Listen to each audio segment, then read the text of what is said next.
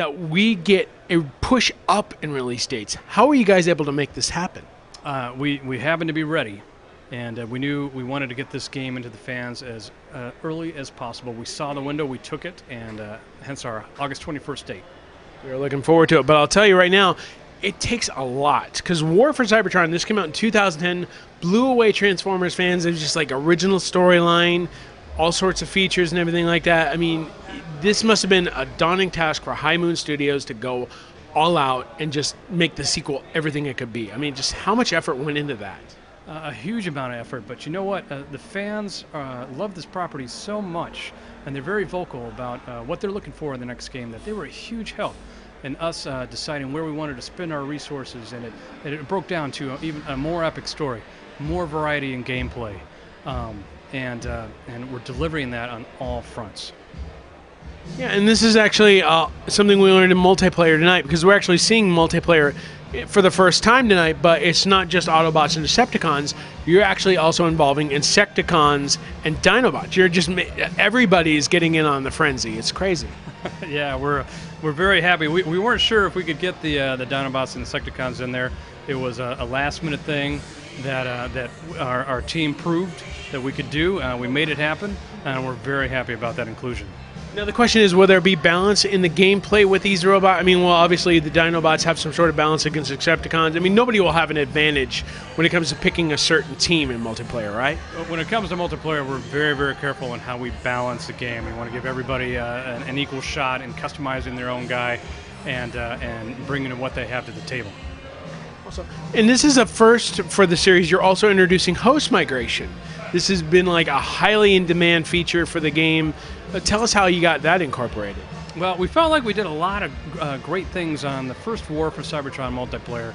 There was a core, great core mechanics. It was balanced very well, and host migration was just one of, like I said, it was requested by the fans. It was just another step in the evolution, and it's a great step forward in making this a better and richer multiplayer experience. And also, in addition to that, you introduced this new escalation mode. Well, not new. Obviously, its fans are used to it and everything like that, but they're happy to see it return, like co-op-based battle. Tell us more about that. Escalation was so popular from War for Cybertron. You get to play as Iconics, and it returns better than ever in Fall of Cybertron. Absolutely. Now, how many players can take part in that, though? In Escalation, it's a 4-player match. Do not play by yourself. You're going to get your butt kicked. Get your friends together, and you each have a role to play. You each have a class that you have to play. So you've got your healer, you've got your big tough guy. It's every role is important to surviving escalation mode. Well, absolutely. There's different roles that you have to play in regards to like just keeping everything balanced. I mean, it's something you seldom see in multiplayer games. It's like a certain balance. Usually, it's just like you take this gun and then you take this gun. But no, this actually has some balance to it, doesn't it? Escalation, teamwork is the name of the game for Escalation, and it's so much fun to get to play your favorite iconic character on top of that. It's good. It's a good time. Well, yeah, we got to talk about the customization. Now, we took a brief look at this earlier this year, just like, different options you could have for your Transformers and everything like that, but it really goes deep. It's not just a matter of, like, picking a skin and going. There is, like, parts you can manipulate, everything like that, right? Pretty much everything you want to change or customize on your own character that you're creating, you can. Players have been given this amount of customization before. It feels endless when you'll play for hours just creating your own guy. It's fantastic.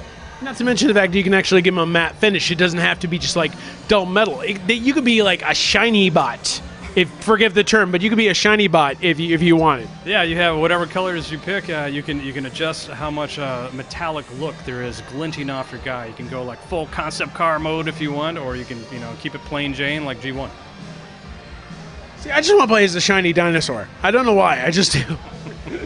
I'm a big Dinobot fan myself. I hear that. Now, on top of all this, on top of the multiplayer mode, on top of Escalation, there is a deep single-player campaign that talks about like your escape from Cybertron or what you're trying to do in terms of like the planet falling apart. You got Metroplex, who's this big 20-ton Autobot that can destroy everything.